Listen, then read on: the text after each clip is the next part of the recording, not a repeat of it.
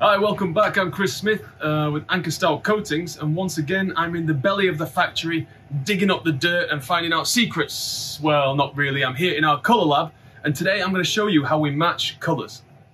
In fact, our colour matches are so accurate that we can match with a deviation of 0.5 delta E. Now, I'm not really sure what that means, but it sounds very impressive, and I'm told it's more accurate than the industry standard and a deviation that's impossible to see with the naked eye. For this example, what I'm going to do is I'm going to try and scan my hand into the spectrometer and see if our colour technicians can match that.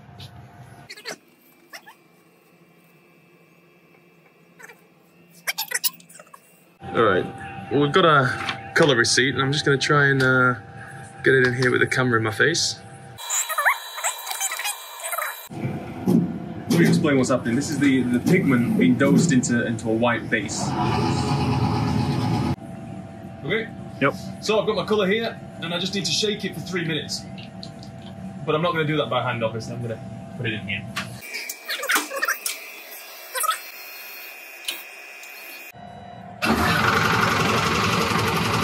Alright, it's the moment of truth.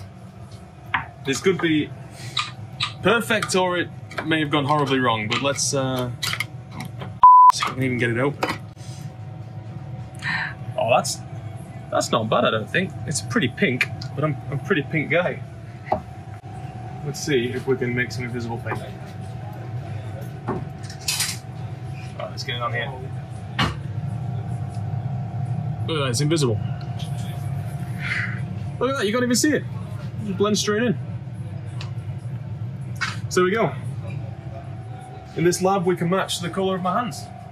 Quite perfectly, I think. Obviously, this is usually a lot more accurate when we've got a nice flat surface and without veins and marks. And that's drying already on me. But I think for a first attempt, that's pretty good. Well, this was just a little bit of fun, but in all seriousness, we have about 50,000 colours already matched in our system, most of which are commonly used on the UK market.